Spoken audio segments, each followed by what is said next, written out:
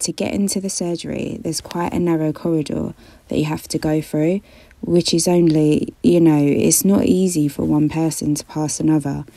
So it's already, a slightly awkward environment. And then when you get in, you have to approach the desk, and there's somewhere to do an automatic check-in, but that's kind of not always working. And so it's not always clear what to do or if you've been correctly recorded. I'm always a bit nervous that I won't have been correctly recorded, and then I'll be sat there for ages and they won't call my name. I don't know what point to then say, okay, well, am I actually, do you actually know I'm here? Do you?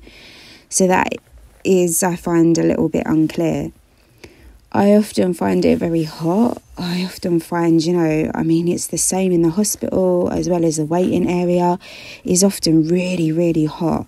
And it's kind of a sudden transition from being cold outside to being hot inside. I worry that they won't hear my name. They often kind of struggle to pronounce people's names generally.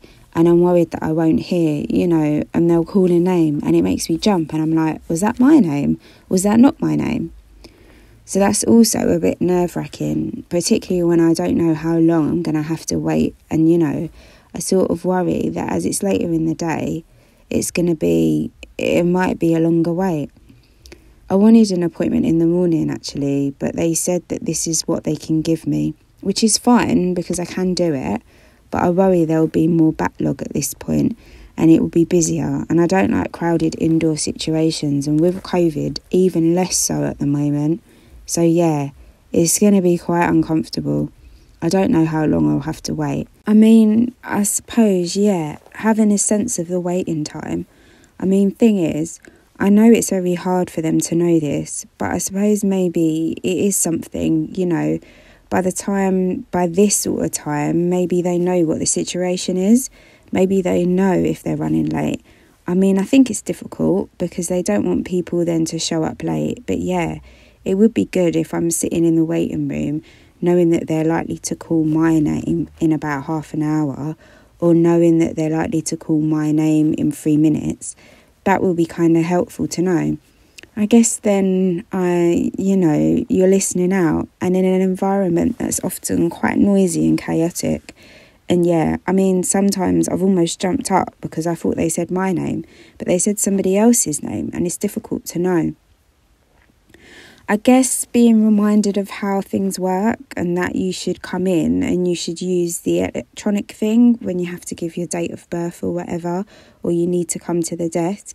I suppose those would be useful things that could go in a text or an email perhaps, because I don't go to the surgery that much, so luckily I don't need to, and I try to avoid it. So it's useful to be reminded to how the system works, I guess. Yeah, I don't always appreciate what's going to happen, and maybe I need directions. Again, this is like a previous smear test. They said, well, get on the couch, and then they were like, oh no, your feet go on the other end like this. Like, well, of course, but, I didn't realise that. So I guess detailed instructions that, maybe they don't think that they need to give. Supposed to be going in with a list of questions, and written list of questions is really helpful. And so maybe these are kind of suggestions for people more generally, that it's easy when you're in there, just not to be able to think the things that you might want to ask. And that happened to me. When I broke my ankle, I managed to leave the hospital with actually no idea as to whether I was meant to put weight on it or not.